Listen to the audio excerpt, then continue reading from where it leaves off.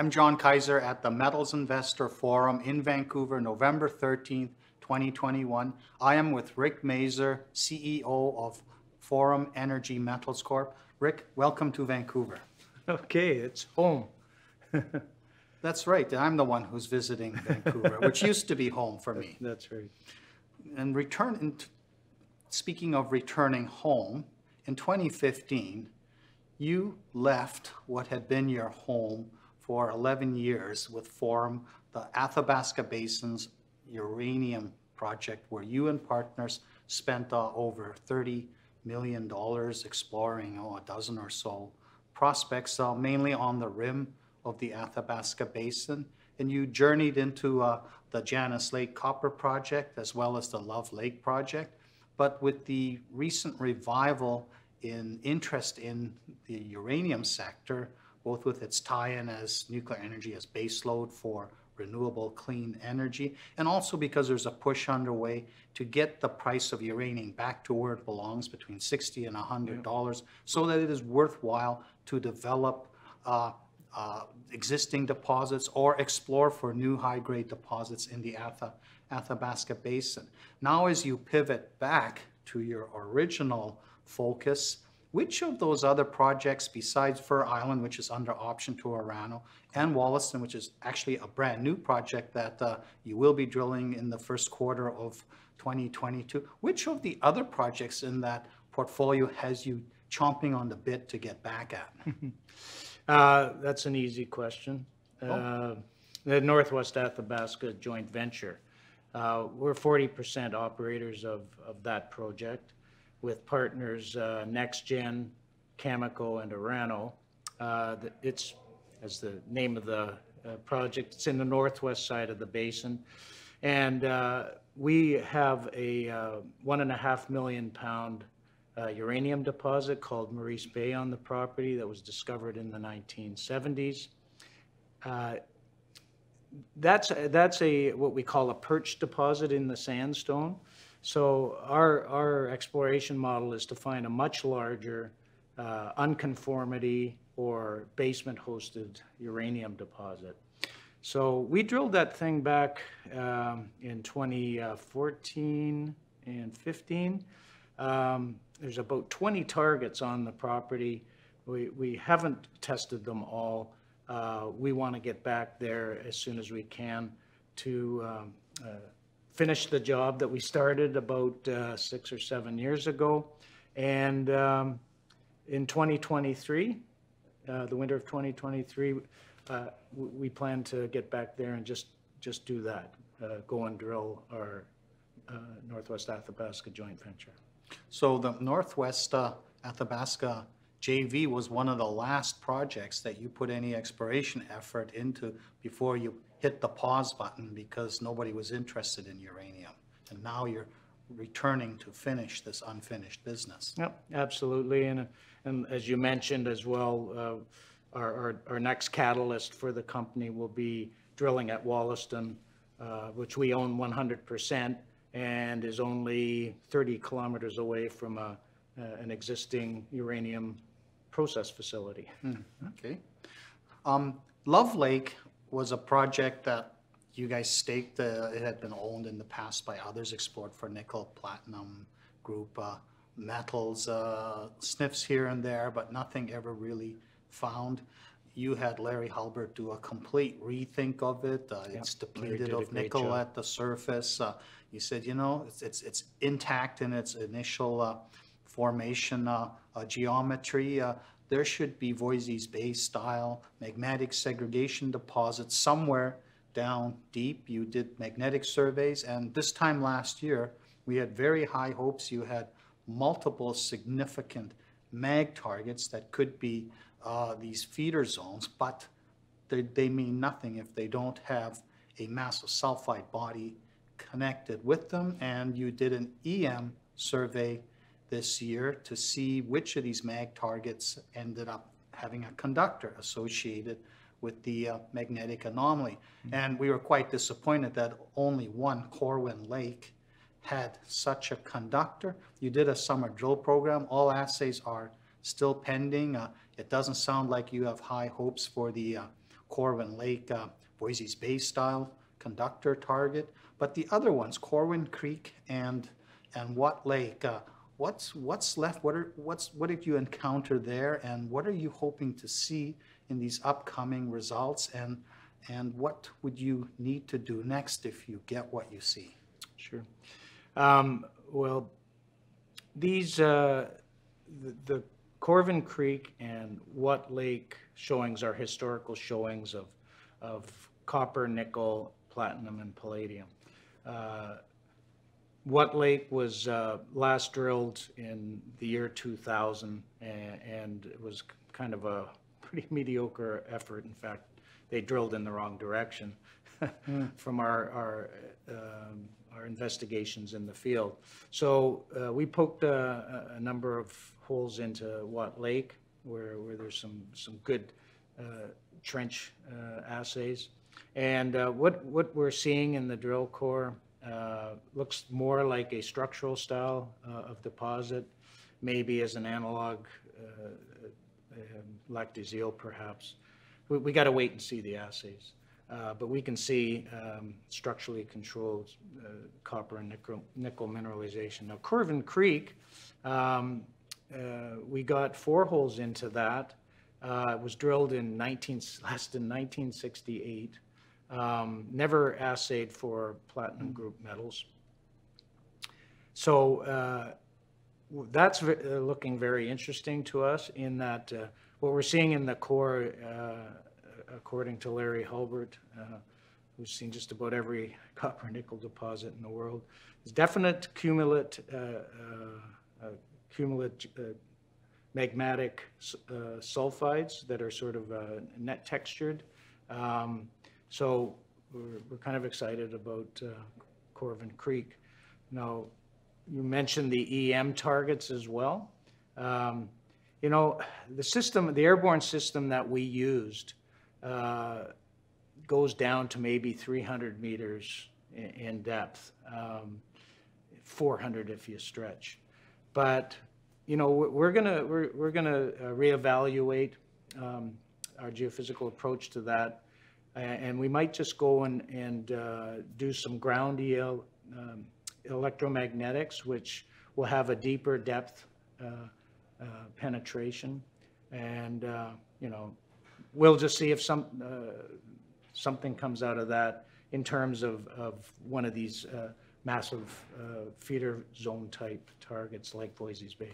And how expensive would that ground EM survey You know what? be? Well, we did. We had some. The reason we're thinking this is we used horizontal loop EM, high frequency HLEM, that you don't need to cut lines and stuff like that. The guys kind of just run through the bush, and it was a very cost-effective survey. Okay, so that project requires at least one more layer of geophysical data before you can write off the Voisey's Bay potential for the Love Lake complex. Well, we're certainly considering that, and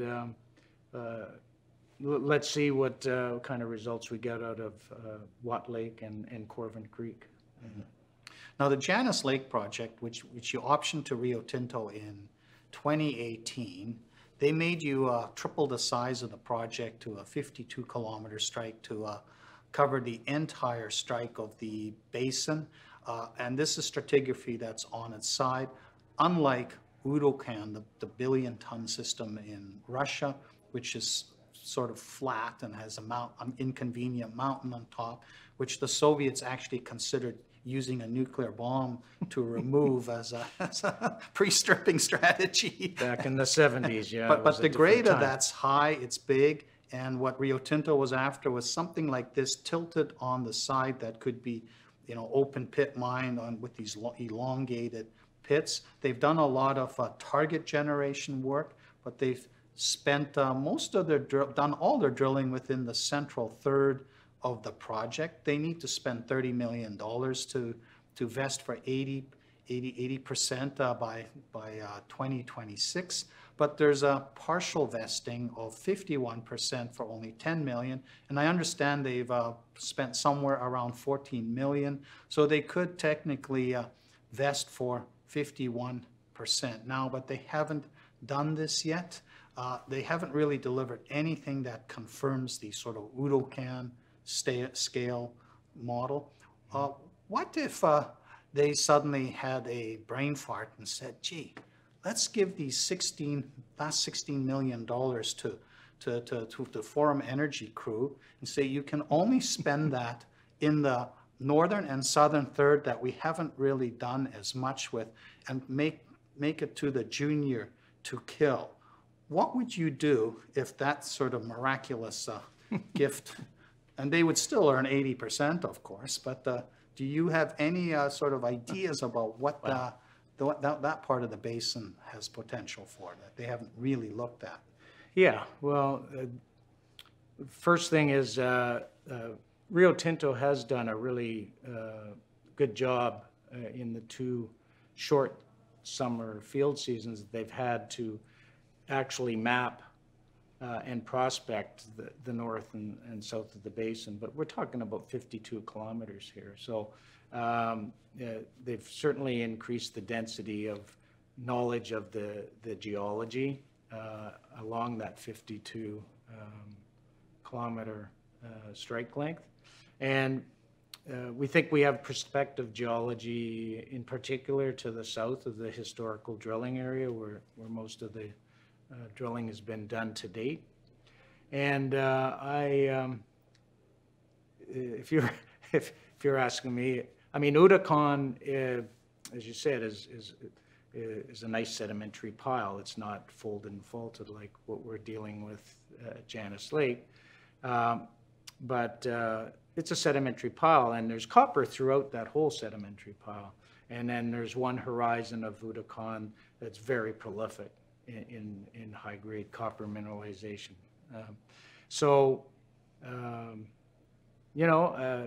Maybe what we're looking at here is the smoke, and the fire is still somewhere else. And I certainly believe that. What would I do?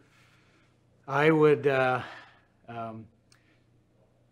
when we first drilled it in 2018, IP surveys actually delineated the Jansem target quite nicely.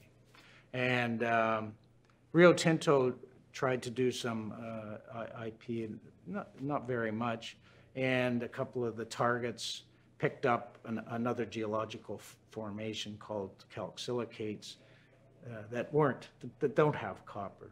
So it was a mixed approach, but it did find Jansem. So what would I do? I would, with that kind of money, because IP is not cheap, I would certainly do lines of induced polarization surveys over the prospective geological areas that have been identified by Rio Tinto's work, and drill the heck out of those IP targets if they came out of that survey. Okay, and then suppose Rio Tinto says, we don't think there's going to be anything world-class anywhere on this property, and we've had such a great cash flow year from high copper prices and iron ore prices, and the bean counters are saying we need write-offs. Suppose they say, let's just cut and run, give it back to Forum Energy, so you have 100% back, and we'll take the $14 million write-off to reduce our taxes. What would you then do with that central third where they spent most of that $14 million on? Yeah, again, I think that's an easy question. I would go back to Jansem, which was the first target that we drilled that brought Rio Tinto to the table. They did only 4 holes in that prospect. The mineralization is quite it's stratabound mineralization that's has some good continuity to it.